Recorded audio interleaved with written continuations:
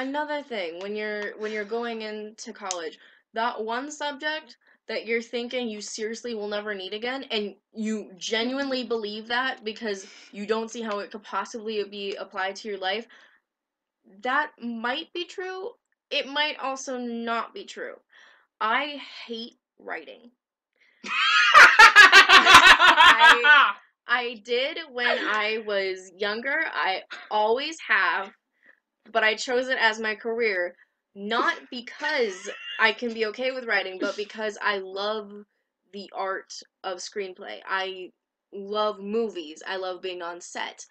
I can write. I don't enjoy doing it, but I can. And I love the whole aspect in the field of working on it. So I do that. So me being incredibly bad at spelling and grammar, ignoring that in high school has led to a lot of problems in college when I turn in an average of, 15 pages of script every week or so, and that's not even covering the at least 4 drafts of pre-planning pages that you create, because you have to invent a story, invent the world around the story, incorporate a lesson, incorporate a character that needs to learn that lesson, and all of this.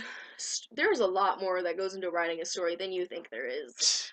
Respect writers. Respect anybody who writes any story of any kind. It is hard. It is hard. I mean, but yeah, and definitely talk to your professors. They've taught this class before.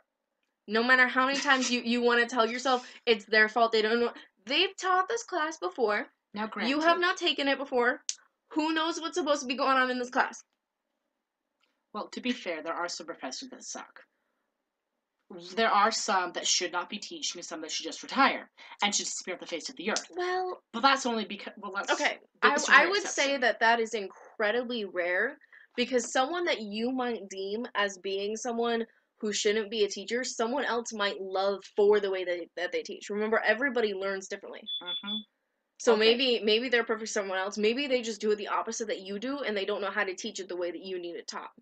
If 3/4 of a class drops the class, there's something wrong with the Oh yeah, that's a whole nother problem. That was my bio class. You run. You just if you hear that about a teacher, run. Get out of there. And we're not trying to scare you about college. What we're trying to say is that college is work.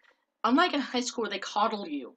Because at our high school, because we both went to the same high school, and just down where we live, and I hated high school with a passion. That's also because I'm gay. We're both gay. We're lovely. We're lovely, glorious little facts. Rainbows, shitty rainbows everywhere. But the thing is, in high school, kids were cruel.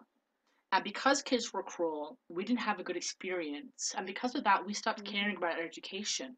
The downside was, when we were in college, first intro, I had to be in a lower English class, 090 to 091, and then I'm in 101, and now I'm in 102. Only because I stopped caring in high school about my education. And that was unfortunate.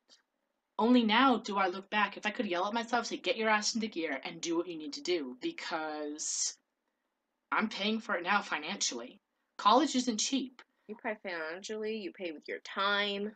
Yeah, it's more you pay than your sleep, it's more than a little bit of money or work it up. It's you spent a lot of time on that class. Even if you drop the class right away, I guarantee you spent at least 18 hours on that class anyways. Yeah. Plus however many $100 you spent on that class. And that's